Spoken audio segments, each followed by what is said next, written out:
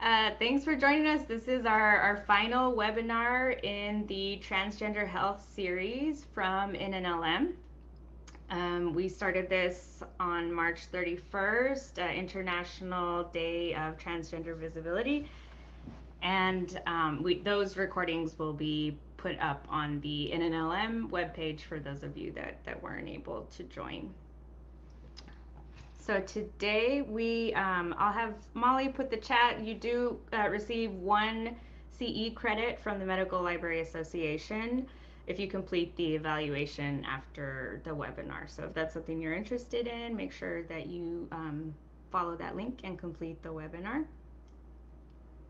And I'm going to go ahead and share my screen.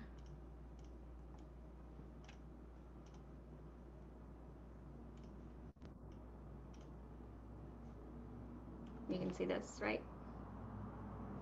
We can see it. Okay, just making sure. All right, so I just wanted to give a brief introduction for those that are not familiar with NNLM and what we do. Before that, this is the land acknowledgement. So we're currently working from home, but typically our offices are at UCLA. The NNLM PSR at UCLA Biomedical Library acknowledges our presence on the traditional, ancestral, and unceded territory of the Gabrielino Tongva communities. And because we love using our acronyms, I always like to give an explanation of what these mean. So at the top, we have the NIH, the National Institutes of Health, which is made up of 27 different institutes and centers. The National Library of Medicine is one of those 27 different institutes. It's also the world's largest biomedical library. And underneath that, we have the network of the National Library of Medicine, which is where I work, and April Wright, who is my co-conspirator in this series, she's at the University of Maryland-Baltimore. And here in the Pacific Southwest region, as of now, until April, the end of April, it's housed at the UCLA Biomedical Library. So the mission of the NNLM is to advance the progress of medicine and improve the public health by providing all U.S. health professionals with equal access to biomedical information and improving the public's access to information to enable them to make informed decisions about their health. The program is coordinated by the National Library of Medicine and carried out through a nationwide network of health science libraries and information centers, along with public libraries and community-based organizations. So basically anyone that's providing health information. We are also successful in thanks to our individual membership, and we encourage all of you to do so. You can see what other resources and services are available to you. Sign up at nnlm.gov/user/join. You'll be placed on our email list and you'll receive notifications of all of the new classes across all of the different regions. So across all of the US, a wide variety of health topics, health needs, and speakers, such as Dr. Massey, who is joining us today. And I'll go ahead and read this bio. Dr. Massey, his, is a licensed psychologist who has practiced in the Atlanta area for over 30 years. Dr. Massey has served on the board of directors of the World Professional Association for Transgender Health, or WPATH, and on the faculty of the WPATH Global Education Initiative. After serving on the GEI steering group, he is now the co-chair/mental health chair of the WPATH GEI. He is also on the committee to update the adolescents chapter and the people living in institutions chapter of the WPATH standards of care for people who are transgender and gender nonconforming. Dr. Massey has published on several topic areas, including gender identity, and he presents seminars primarily on gender identity issues. He has provided training in the USA and abroad for mental and medical healthcare professionals and students, community groups, and faculty and staffs of numerous schools as well as universities. He is an adjunct assistant professor in the Emory University School of Medicine in the Department of Psychiatry and Behavioral Sciences. So thank you so much for joining us, and I will hand it over to you. Thank you, Nora. I appreciate that. Hello, everybody. It is my pleasure to be with you today. I want to start by telling you that my older sister retired about a year ago from a long career as a librarian, and she's told me a lot about her experiences as a manager of a library. And so I have a very special place in my heart for the work that all of y'all do. And it's really great to be with you, especially because I love to do things that are going to help increase access to information about transgender health care, including for professionals and the public. So I'm going to start by sharing my screen. So we're going to take a minute to do our technology shift over here. We had an intricate show here in that we're involving two sets of slides, Nora's and then mine. So at any rate, here's some the things we're going to cover. And I talk kind of quickly because I'm going to try to cover a lot of info and try to allow some time at the end for Q&A. So I want to cover some foundational information about transgender and gender diversity issues, terms and etiquette, which I always think my old-fashioned Southern mother would be happy to hear me talking about etiquette, school, work, faith, social, mental health concerns for this population, as well as what community and organization leaders can do. So we're going to jump right in by talking about what I call a ladder of assumptions that most of us are raised with here in the United States. And that ladder goes something like this, that there are two sets of people, we believe. We're trained in school and in biology classes and in culture that we can recognize either at birth or in utero that they're going to be people we're going to call male, and we're going to make that decision based on the assumption that they have XY chromosomes based on what we believe we see as the testicles and penis, again, either at birth or in utero. And then this thing is going to be done to these individuals, and that thing is a legal thing, is going to be assigned to them in terms of a male gender marker. And this is something all of us have done to us at birth. A gender marker is assigned without our consent. And it is then assumed these individuals are going to take on a male gender identity. It was so assumed that the term gender identity wasn't even talked about until recent decades. And then it was also assumed that these individuals would take on a male gender role, and all those expectations and the expressions of typical male gender role behavior, including being attracted to females.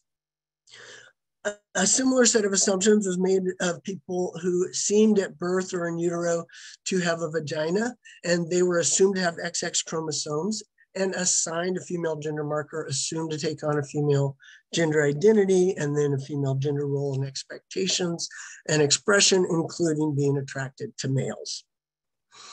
So as I started working in this field, it was useful for me to do some research and be reminded that actually there's a lot of biology. If we look at that ladder of assumptions, just starting with the biological factors, there's a lot of biology outside the binary. So what am I talking about for those of you who may not be sure what I'm talking about? The common phrase in the community that works with this population is intersex.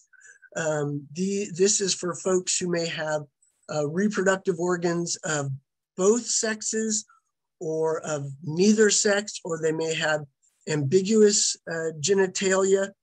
The clinical term for this population is disorder of sex development. However, in the field where I work, we often call it differences of sex development. I really like that term difference because it connotes that variation is a biological normal occurrence. That if we could see all of our faces on the screen here today, we would see various skin colors, various hair colors, various hair textures and shapes. Our bodies, our builds, our different heights, widths, even people of the same heights are going to have different frames and shapes and sizes. So variation is biologically normal. So what are a couple of examples that can lead to these folks having different kinds of genitalia and reproductive structures? Well, there are hormonal variations, such as complete or partial androgen insensitivity, which leads to the feminization of individuals who have XY chromosomes. Or there's congenital adrenal hyperplasia, which leads to the masculinization of folks with XX chromosomes. Chromosomal variations include Klinefelter syndrome, which means the person has multiple X's and a Y. And another variation is Turner's, where there's one X and then a blank on the other X on the other chromosome in the pair of chromosomes typically called the sex chromosomes.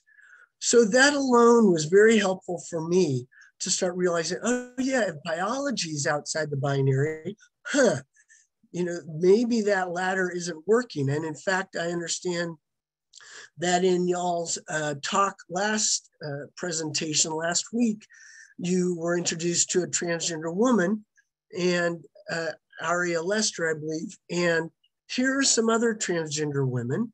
And in the top left, we have Cecilia Chung, a transgender activist in America. In the top center is Xu Jing, the first woman officially to transition in China. Top right is Lana Wachowski of the Wachowski brothers, formerly and now the Wachowski sisters. And they gave us such fine entertainment as the Matrix trilogy and Cloud Atlas. And then in the bottom right is Isis King, a model and actress in the States. And in the bottom left is Angela Ponce, who competed in the Miss Universe contest in 2018. So there are a number of examples you have there of transgender women. So that's a reminder that not everybody's gender identity matches the gender marker that was assigned to them at birth. So let's go a little further down that ladder. It's important to understand that gender is a social construct. The roles and expectations of gender are often taught and enforced by family, by peers, by schools, by religions, by the media and culture. And these gendered interactions can start at birth, even including things like the color blankets that people get for babies. And society monitors these rules and people's adherence to them pretty strictly, although it's starting to shift and loosen up with the younger generation. So gender expression is how we rock our particular version of our gender role. So, it's our haircuts, it's our hairstyles, but even here we see gender differences, but it's clear that we all have ways in which we want to present our gender and our personality get to come through. What I like in this next slide is that Billy Porter, who is a star on the series Pose, I believe that's on Netflix, is, really rocking this gown that he wore to the Oscars a few years ago. And it is gender nonconforming. He's not going with the gender role expectations, but is doing a gender expression that is different and is really striking, really striking. Similarly, we have another variation here. We have Ellen DeGeneres, who, as far as I know, identifies as female, but as most of us know, she's out as a lesbian, and she often presents in very masculine attire. But she's also a cover girl. I've seen her in the ads in the magazines, and so she is doing all sorts of bending that ladder of assumptions.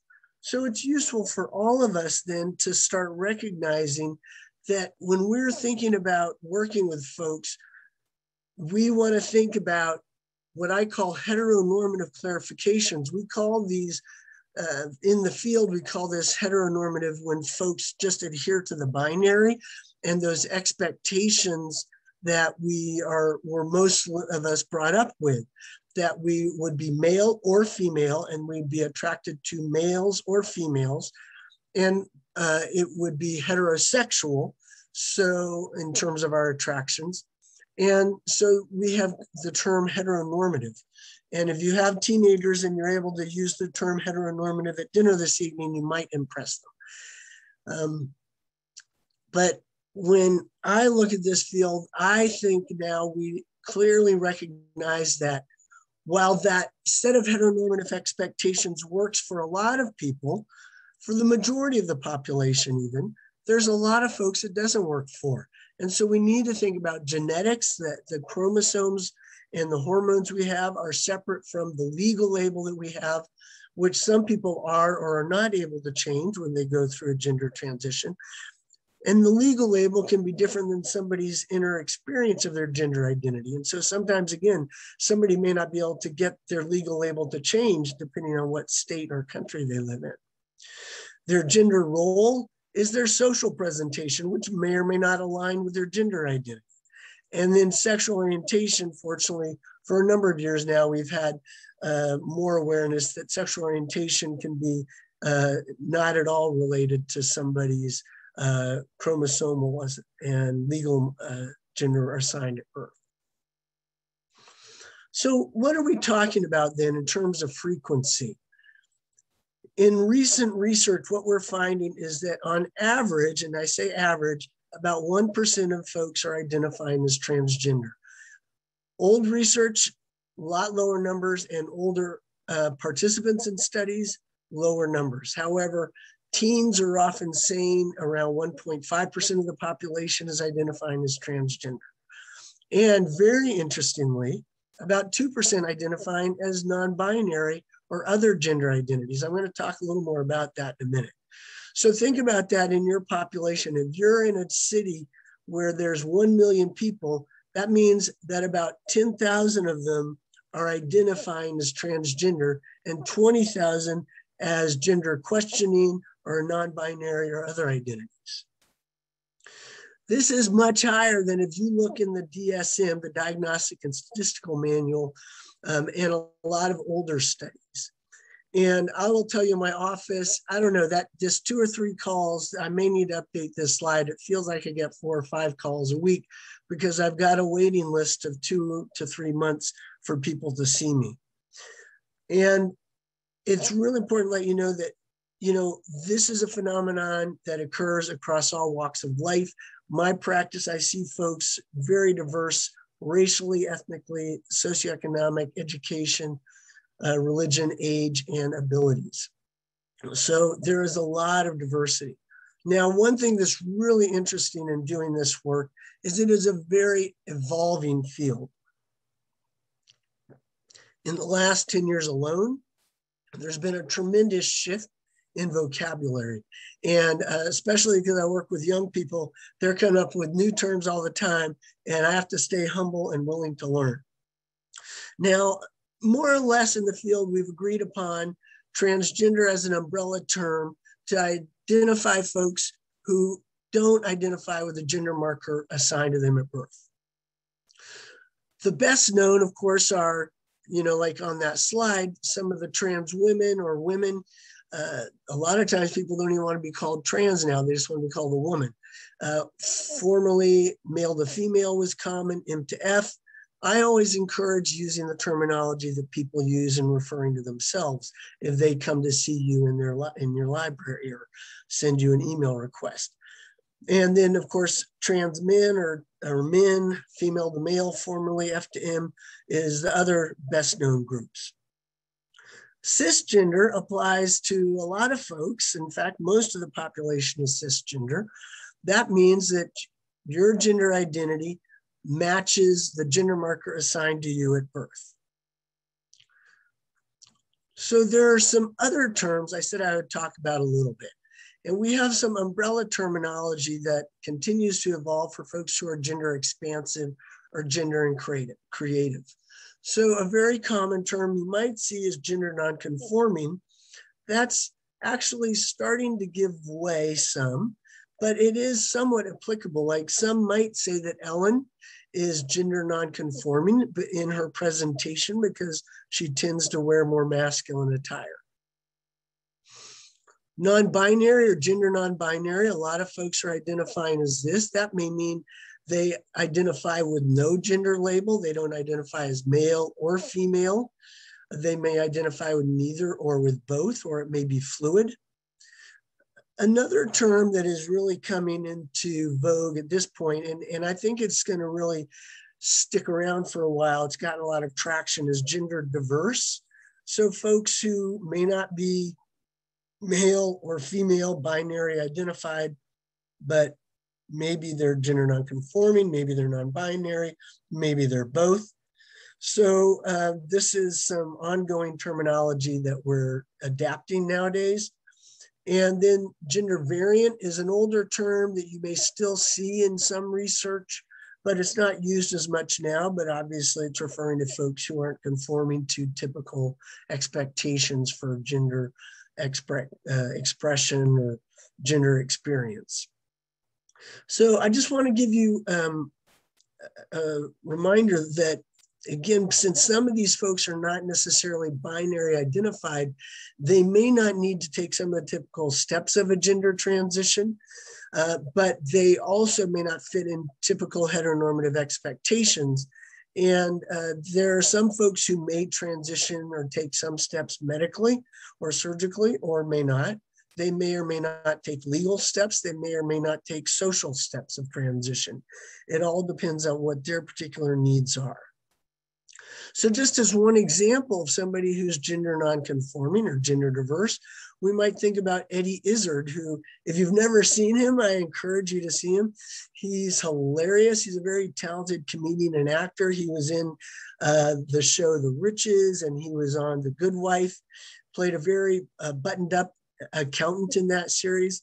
He is a British origin, and he can make world history hilarious in several different languages. And he wears on his stand-up routine, usually the outfit that he's something like the outfit on the right, which I think is really fetching. When I've done this talk, some of the audiences I speak to, the women are like, oh, I want those shoes. So I want to tell you a little bit before we proceed much further about how I got into this area, because I didn't expect to be doing this work when I started my career back in 1989 after finishing my PhD.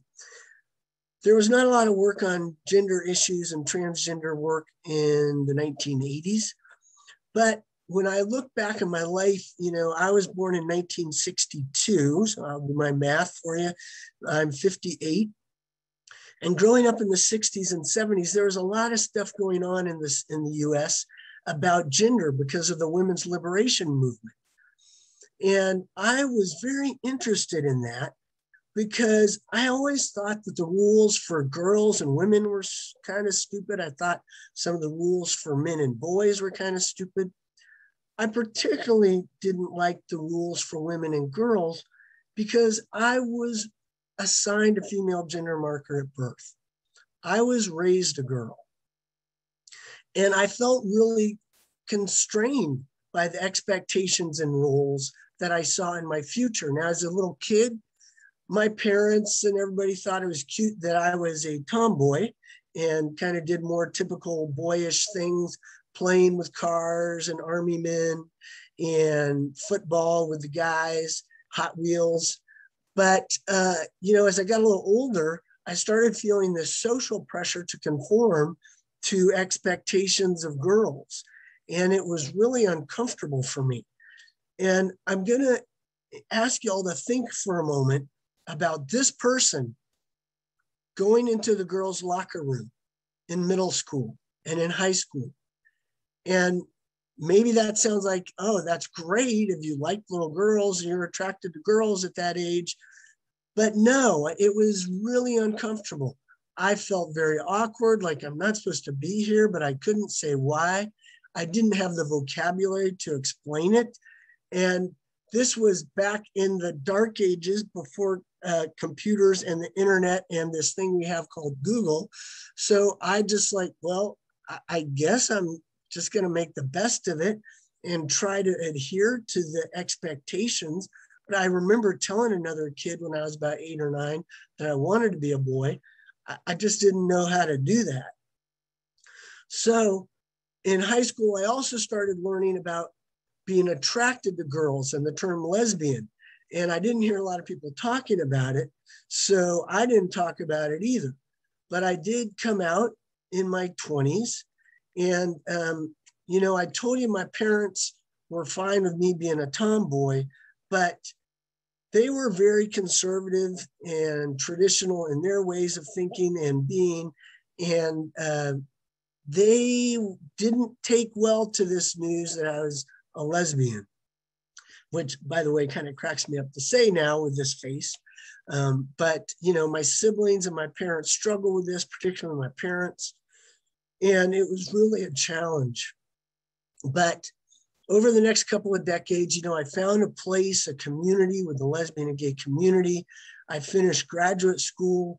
I became known by my colleagues in the Georgia Psychological Association, or GPA.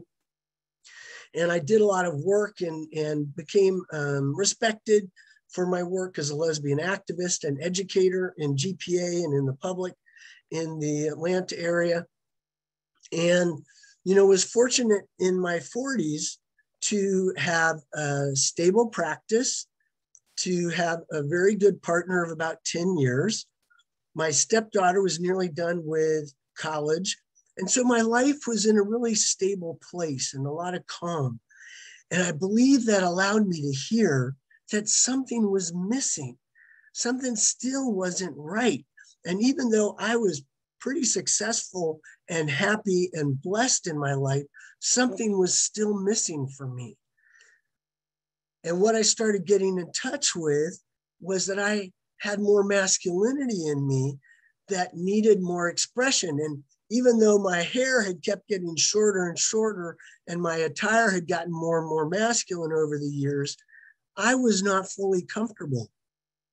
So, spoiler alert, I realized over my own counseling, journaling, prayer, meditation, that I needed to go through a gender transition. And I did that. I started that process medically about 11 years ago. And that was after a couple of years of soul searching and struggle to really sort this out. And let me tell you, it was terrifying. As a veteran of two comings out, it was much harder coming out as trans. Because when you come out as trans, if you want a transition in place, meaning you don't want to lose your whole community, that means you got to tell everybody in your community. When you come out as gay or lesbian, you don't have to necessarily discuss it with your mechanic or your accountant or whatever. But I have relationships for years and years and years that I wanted to come along with me. I wanted my friends and my colleagues to be supportive and to be in the know. And so I had to tell all of them. I had to tell all of my clients. I had to tell my landlord of my office building. I had to tell my accountant who'd done my books for my business for years, decades. I had to tell my dentist, who it might not seem like you have to tell your dentist, but if you're going to look different and sound different over time, then they need to know what's going on. It'd be weird. Had to tell my pharmacist, had to tell my auto mechanic, because it's hard to find a really good, trustworthy auto mechanic. So there are so many people I had to tell. Oh, and my neighbors, so they wouldn't be wondering who's walking the dog now. So it was exhausting. But I want to tell you about two really important people, or groups of people I came out to. My colleagues, it was such a blessing because they knew my history of being a hard worker and straightforward. And so they invited me to continue to do things for GPA, the Georgia Psychological Association. In fact, I was invited to chair the annual conference. And that's a big responsibility. And I worked really hard because I was not going to be the first transgender person to chair it and to mess it up. I didn't want to break it. And so it was a sellout conference and was very well received. And then they asked me to run for president. I declined when they first asked me to run for president because I know now in hindsight that intuitively I realized I was too early in my transition. I hadn't grown into myself enough to know who I was and to hold my ground as a man. But they asked me again in 2016. And at that point, I said, yes, I'm willing to accept this nomination. And I was elected, and I served as the GPA president in 2017, 2018. And I am so grateful to my colleagues that they entrusted me with my professional association, because it's been my home community for now 3 decades. And I am so close to so many of the people there. And it's where I have grew up professionally in many ways. And it's been an honor to be able to lead that organization, to be able to preside over board meetings, to represent GPA at the state legislature, to advocate for mental health for the public, and to even do that at the US Capitol with our federal legislators. It has been an honor to be able to serve my profession in this professional organization because they trusted me. And I tell this story because it's important for parents and families and so many people to know that when given a chance and recognized for our strengths and capacities, trans people want to and are able to contribute in many ways that we are thrilled to be able to do.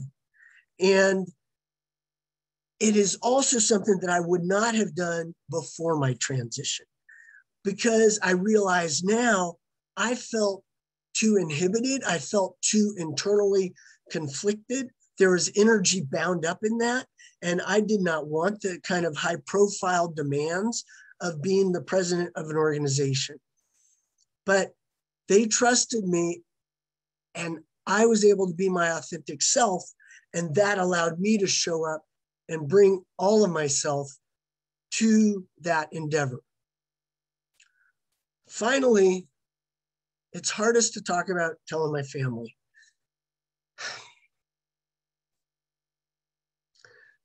I mailed letters to my family because when I had come out as a lesbian, it had been very difficult, very painful. There had been a lot of conflict. And so I thought, I'm going to write them letters. I thought for sure I was going to lose my family over this. If being a lesbian was hard, I'm going to totally lose them over this. But I have to be me.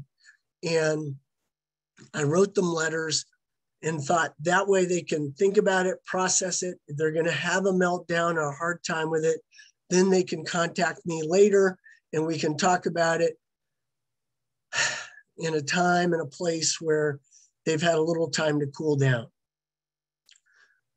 I'll never forget, I had conversations with each of them at different times after they received my letters, but I'll never forget the call from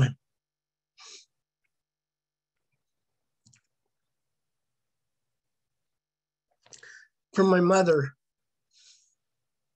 My parents were in their 70s at this point, and my mom said, your father had to go to his barbershop quartet rehearsal, but he said to say, hello, son.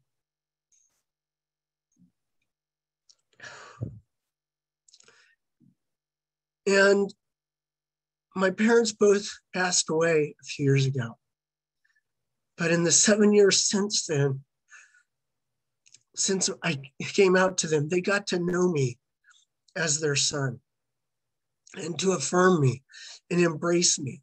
And my father embraced me in that way, as did my mother, even before I had any surgical or hormonal treatment. And so it was very, very affirming for me and such a relief to have their affirmation and their support for who I was and who I am. So my hand slipped and hit some of the slides that I wanted to tell you about next, because I think that as much as it means to me as a 58-year-old man, I want you to think about how important this is to kids, to adolescents, even young adults. And what we see is that there are higher rates of homelessness, sex work, and suicide attempts for people whose families reject them when they come out as trans. There are much lower rates, but still there are high rates of homelessness, sex work, and suicide attempt, even when there's family acceptance. But I work with a lot of youth, and this is really important information for parents and families to have. So working with youth, another thing that I get from a lot of parents, and I'm going to come back to some of this information, and a question I often get from parents is, can't they just be gay? Now, this kind of cracks me up, because when I started my practice in the 90s, they would never have said that. But I explained to them, sexual orientation and gender identity are different. You can be cisgender, as most people are, and gay, lesbian, straight, bi, pan, poly, ace, etc. Guess what? You can also be transgender and be all of those things. So for example, I know some transgender guys who look like me. They're attracted to men. So they are gay men, gay trans men. There are transgender women who are attracted to women. They're lesbians. Transgender women attracted to men and women, they're bisexual, or attracted to folks regardless of their gender identity, they're pansexual. They're attracted to men, they're heterosexual. I used to be attracted to women, so I was a lesbian. I am still attracted to women. So now I'm a straight white dude. I never saw that coming in my life, I promise you. So I want to talk about pronouns. Y'all may have heard a lot about pronouns, and it is really important in this population and in terms of working with etiquette. They, them, they was the word of the year for Merriam-Webster dictionary in 2019. And it became approved for single use in many style guides like the American Psychological Association, as in referring to a singular individual. And so I say this so that you have a better understanding, like that this has really happened in our society, that they is actually codified. So here is a little bit more about that. Now, when people are like, why they, them? You know, and this is often a pronoun of choice for folks who identify as non-binary or non-conforming. So what's the point? Is it to drive English teachers crazy? Well, maybe a little bit. Is it to demonstrate difference from parents? Any adolescent's gonna love to do that. Confuse any of us north of 40, mayhaps. Get a little psychological elbow room, and create some social change, or all of the above. You know, I grew up in an era where there were newspapers, and in the newspapers, there was universal use of masculine pronouns, and there was racist language where only the people who were not white had their race identified. But those norms have changed. And as we see with Merriam-Webster, terminology is changing. So I invite you to honor when people tell you they go by they, them pronouns. So I'm going to talk about a little data. In fact, that slide I had earlier about the risks of family rejection, they're from this US Trans Survey, which is available at this website. And this survey involved over 27,000 adults in the US, 18 and up, into their 80s. And a really important thing, again, as I work with young people, is to make sure people know that there is a misconception that all trans people know by age 3, 4, 5 that they're trans. And that's simply not the case. These adults reported this range of ages when they knew. that they were transgender or that their gender identity wasn't matching what they were told they were, even if maybe they didn't have the word. Now, what's really interesting to me and is really important medically speaking and with parents is we see this huge jump at age 11 to 15, whereas only a quarter of kids figured it out before age 10. 28% get it in the 11 to 15 age range. What's happening then? Puberty and the increase of sex segregated activities, locker rooms, school activities, and gender role expectations get more sex segregated too. And then we get another jump of 29% who figure it out in the age 16 to 20 because they're recognizing, oh, maybe even I tried, but my gender is not fitting me what is expected of me. And then there's the rest of us who are the late to the party, figure it out people over age 20. I talked briefly about education because, again, so many of these folks are figuring it out when they're young. Now, over 3/4 of people who are trans or out as trans indicated they were mistreated or assaulted in the age grades K through 12. So what is that? What does that look like? It means they were called the wrong name, the wrong pronoun, had to use the wrong restroom or locker room, were ostracized, made fun of, had to wear the wrong uniform. And that ostracism and ridicule can be by teachers, staff, as well as students.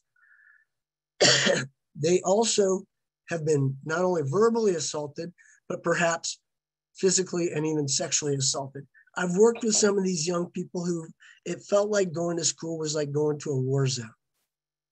So it's not surprising that 17% of them leave school as a result. Now, this is much better in the college years. Only almost a fourth report mistreatment, but still it's happening.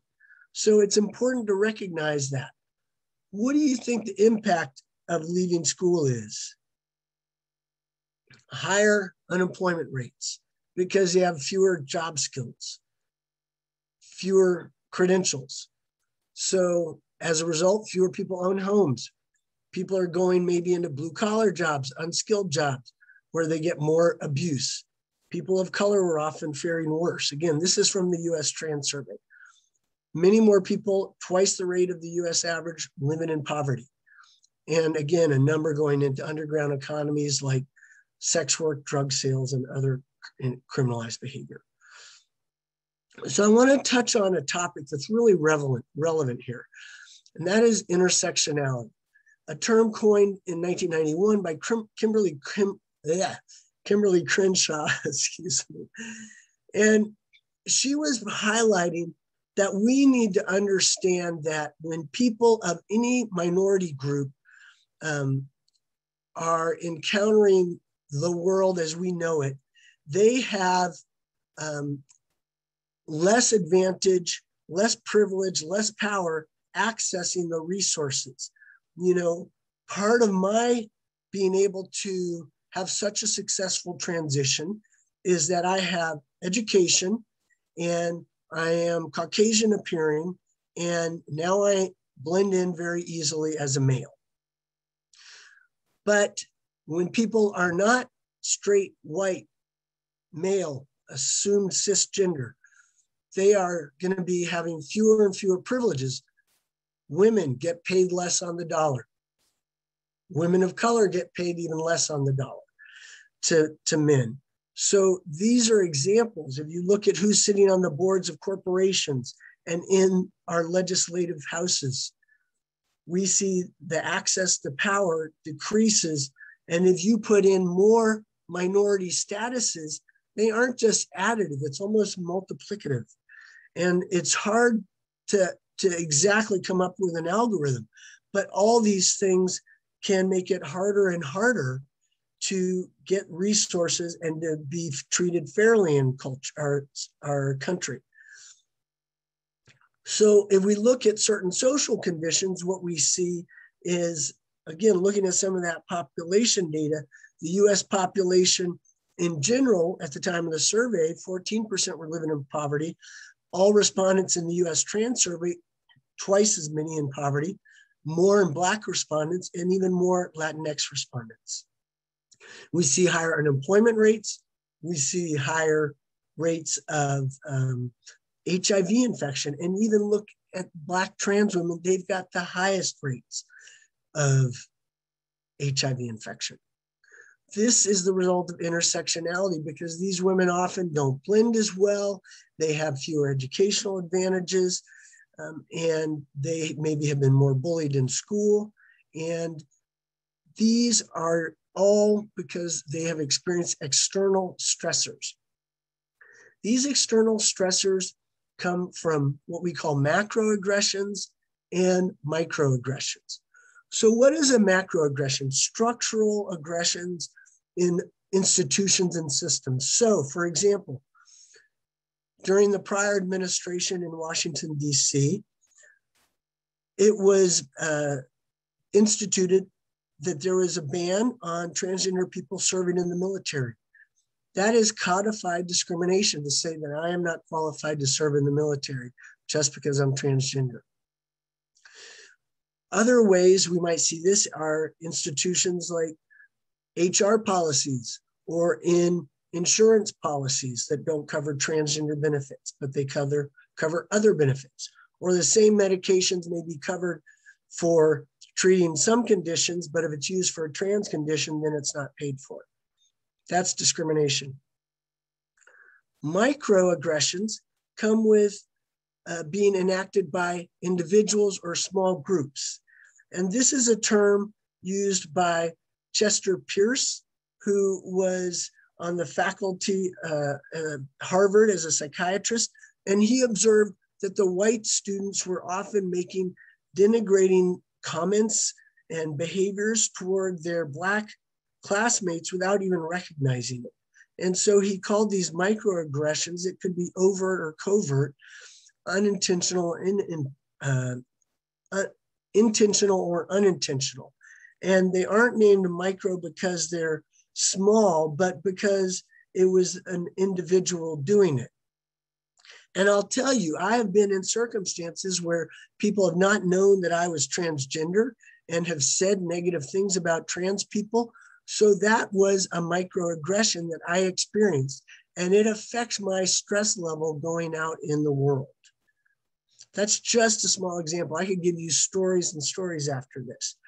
I can also tell you that since I am perceived as a straight white man who is assumed to be cisgender, I encounter so many more microaggressions against women, against people of color, and against LGBT folks, because people think that I have a certain history and belief system. And I now have this privilege that I didn't ask for, but I try to use it for good and to debunk people's assumptions when they express such microaggressions.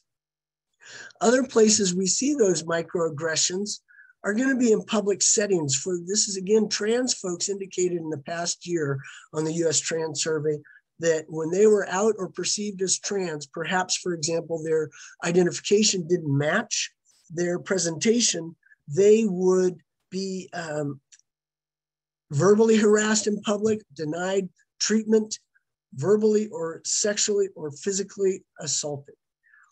Similarly, people have those treatments in restrooms. And so what do?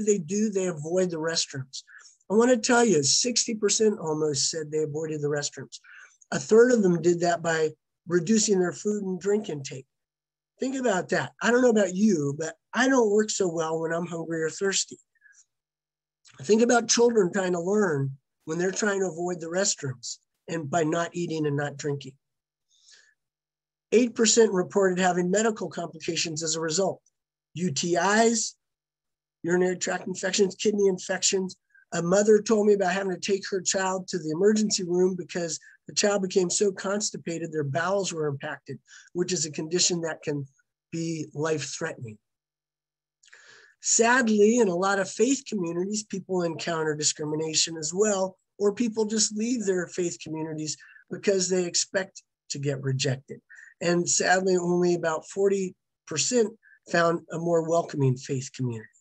So what does this do? This creates what we call minority stress, which takes a toll on our mental health. And you know that slide on suicide attempts, the small blue dots here represent the average American population.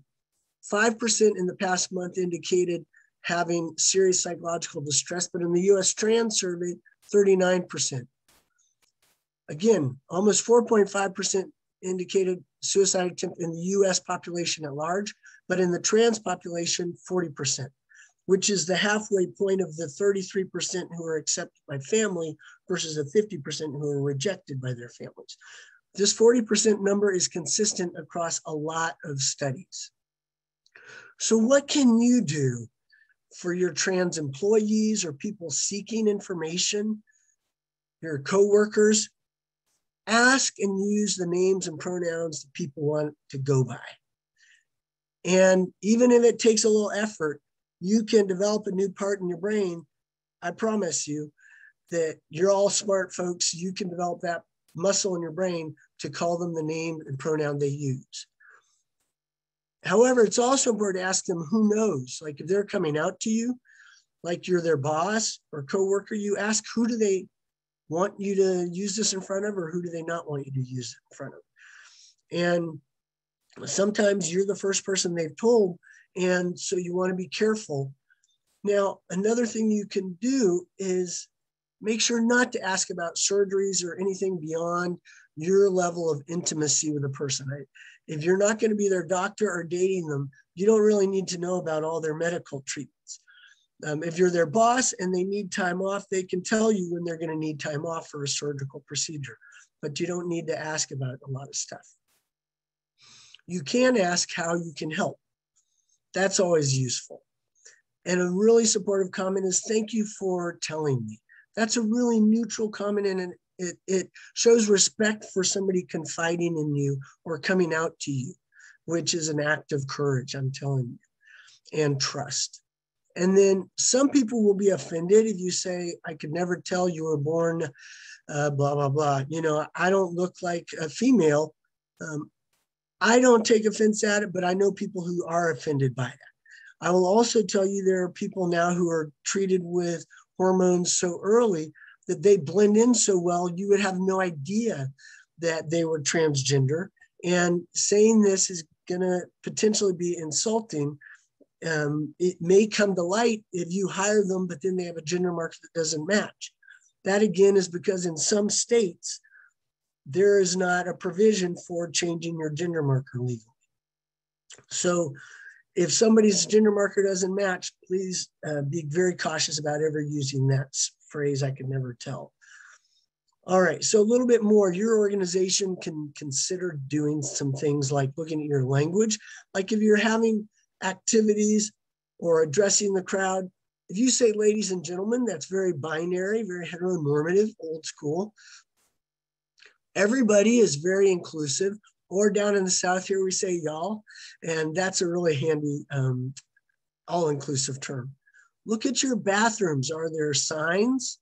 Are they inclusive? Are they all gender? Do you have some family in all gender restrooms? Perhaps allowing space for or inviting a support group for trans, gender diverse folks, or SOFAs, significant others, friends, family, and allies. That's the trans pride flag there, by the way. All right, your organization can also look at your forms, like your electronic records and any paperwork you may have, if you still have old school paperwork. Do you use male and female? Do you only use those? Because if you do, that's going to be uninviting versus if you include trans woman, trans man, non-binary, or additional, not other, but additional. Look at activities. Do you need to divide activities up again if you're a school librarian of any type, university librarian, or do we not need to divide things? Or can they be divided up based on day of the year you were born or month of the year you were born, odds and evens? Look at the insurance policies, non-discrimination clauses where you're working. So as librarians, you're going to be looking in all sorts of journals. it's amazing how many, psychiatry, psychology, social work, to cover all of these different areas, because it's such a multifaceted field, from mental health, medical, surgical, hormonal, primary health care, reproductive issues, policies, etc. So you're going to have journals, you're going to be dealing with in all of these areas. I want to tell you briefly, got just a few more slides here, then I'll stick around a little late for Q&A. I'm sorry I'm running a little late, just got so much I'd like to share with y'all. But WPATH is the World Professional Association for Transgender Health again, and we have guidelines from 2011, Standards of Care version 7, SOC 7, currently being updated to version 8. And there are also some models of informed consent that are used for starting hormones, but most medical practices, insurance companies, courts of law will use the standards of care from WPATH.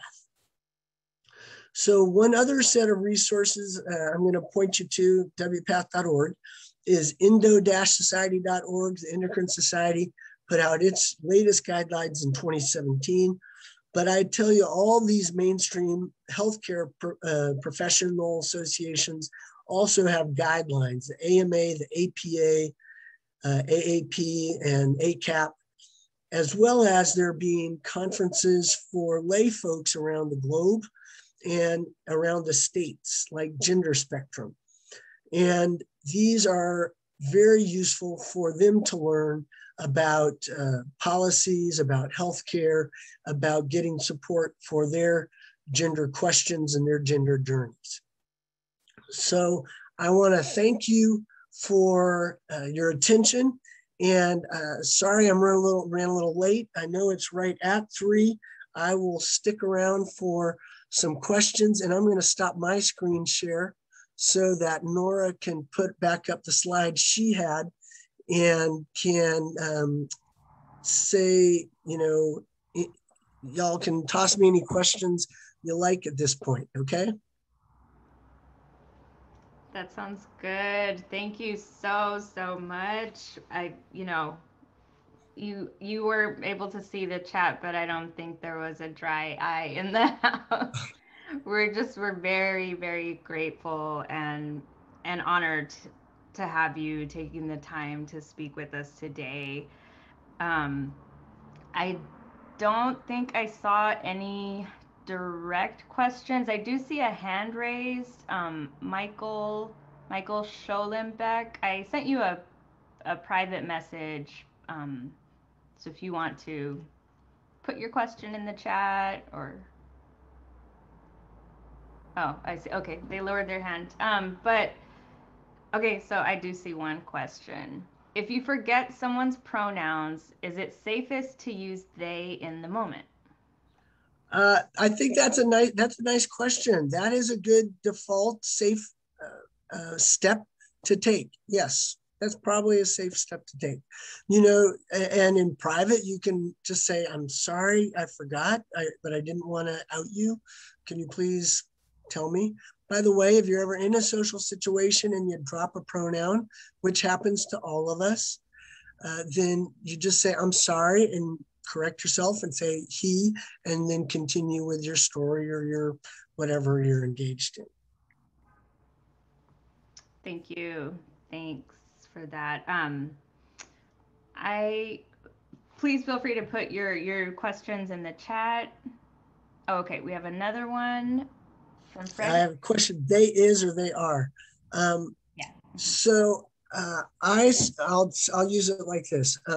I saw a kid earlier today, and they told me they want to have their name respected, and I refer to them this way. They are, not wanting to be called their old name, their old pronoun. They are wanting to be called their current gender and their gender identification. So I hope that helps. Thank you. Yeah, Fred, let us know if you have. And I think there had been a question about resources also, especially for young people. A really good book for parents and for clinicians and allies for young people. There are two really good ones. One is The Transgender Child, and then later by Brill, Brill, and Pepper. And another book by, I think Stephanie Brill wrote it, and I can't remember her co-author's name. The next one was The Transgender Teen. So, but there are a lot of really good books. And I tell you, if you, I don't know about how your medical library systems work, but I know on major book selling sites that if you enter a couple of those things, they will then offer you a whole bunch of others to look into. Thank you. It was Brill and Pepper, The Transgender Child. Yeah, I found an Amazon link to it. I was trying to avoid using an Amazon link, but I avoided using the word, so appreciate it. There's the Amazon link. I didn't have time to look up the OCLC or WorldCat. But yeah, okay. No, you don't say they is, you say they are, even when you're talking about a singular person. Okay. Yeah, and I think that's the follow-up to Fred's question. I put a link earlier. I just got a notice, I got a ping that the Library of Congress today, about 4 hours ago, they just passed the brand new collections policy statements for LGBTQIA plus studies, as well as women's and gender studies. So, you know, if you're working in a library and information setting, and you need, you know, support, you want to start creating a collections policy, that's an official resource that you can go to. So that's history in the making, you know, from the Library of Congress as well as us at the National Library of Medicine. So thank you again. We can't thank you enough for being a part of this historical moment as well. You know, we have a lot that we are facing and going up against with different states, you know, denying access, trying to deny access to people's very personal medical care with these bills that they're trying to pass. So I'm really glad that we have experts like you who are representative of the populations that we are supporting. And so I take this as a sign of hope that, you know, we will continue to progress forward. Yes, I'm optimistic. I think that it may take a while, but as more people get to know trans people, you know, I think part of what changed so many people's minds about same-sex marriage and gay and lesbian and bisexual rights is that so many people came out to them and they got to know some examples or get to know them in their personal lives. And so I'm hoping that by telling my story, and now people can be supportive of people who come out to them and can get that, you know, we just want to be productive members of society and have relationships and lives that are meaningful just like anybody else does. And with support and opportunities, we're able to do so. And I appreciate the opportunity to be here with y'all today.